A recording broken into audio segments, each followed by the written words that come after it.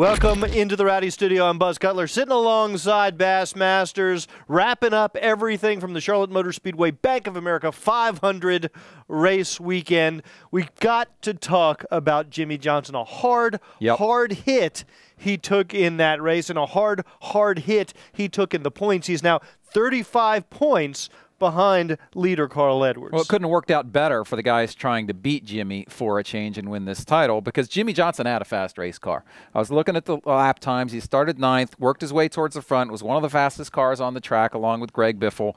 But that mistake in the middle of the race, the 4-tire call in the middle of the race, really sort of set things in motion for Johnson, got him back in traffic. He kept getting caught by the caution.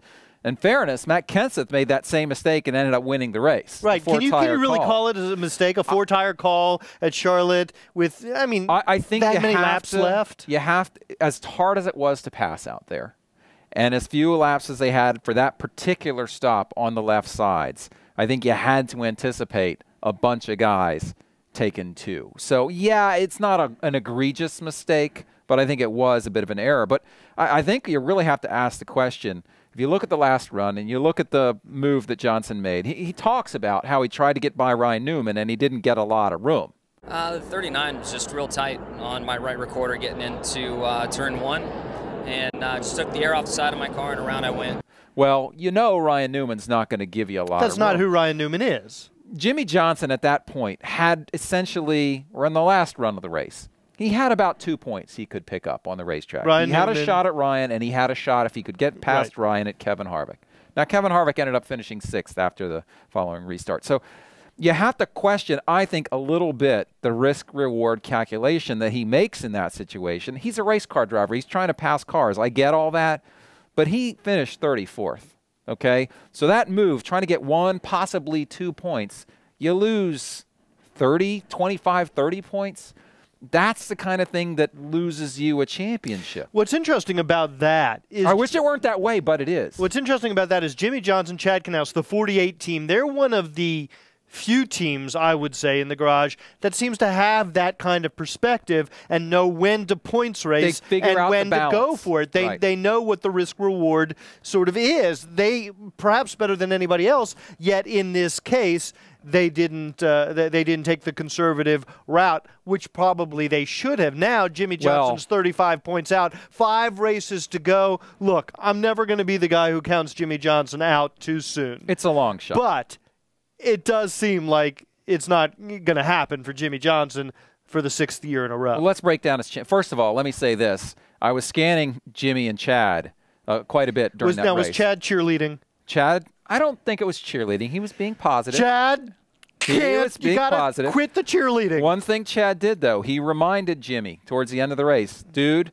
we just have to finish. Because he knows with a fast car, you get stuck back in traffic, you get frustrated, you can make that kind of move, okay? And I'm not going to blame Jimmie because, you know, I'm not a race car driver. I don't know what was going on exactly. But, you know, we saw the result. Now, if you look at the points, and we've got them right here. If you look at the points, Jimmie Johnson is now 35 points behind Carl Edwards in first. He's a significant distance behind Carl, Kevin, his teammate Matt Kenseth. Right. Okay? Right. Less significant behind these other guys he's got to pass. Kyle Busch, Brad Keselowski, Tony Stewart, Kurt Busch. Those guys he can outrace and get past them, especially when you take into account the Martinsville factor here. And we do have Talladega coming up. I think to catch those other guys, he's going to need a poor finish from each of them at Talladega, at Martinsville, at Phoenix probably, or just bad luck at one of these downforce Well, and you can tracks. certainly see that happen with Talladega and Martinsville coming up. Certainly Matt Kenseth isn't going to do anything at Martinsville. Talladega, anything can happen to anybody. Right. Phoenix, let's put that aside because, you know, it's been reconfigured. We don't know what's going to happen. So it's really easy to see Carl, Matt, Kyle, Kevin have the same kind of luck at Talladega or Martinsville that Jimmie had at Charlotte. Now, Martinsville, I think it's less likely that they're going to have some sort of race-ending problem, but Talladega, come on. So I think Jimmie's got an uphill battle, but let's see what happens at Talladega before we pronounce him dead. I agree. I think you got to look at Talladega and Martinsville both, because Jimmie can make up 10 to 12 to 15 to 20 points on guys at Martinsville, on probably 1 or 2 of those guys at Martinsville, depending on how things play out. I mean, they could have just a poor race at Martinsville, and Jimmie could easily win that thing. So I think you have to wait for these 2 races.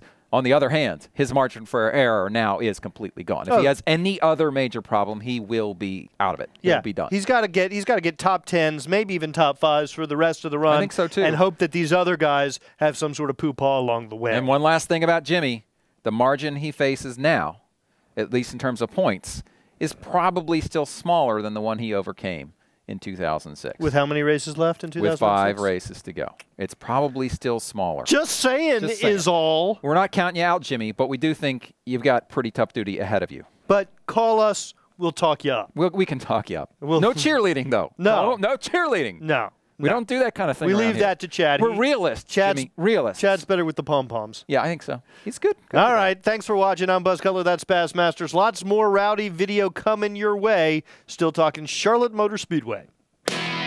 Rowdy.com. Say it like it is. Say what like it is? Rowdy.com.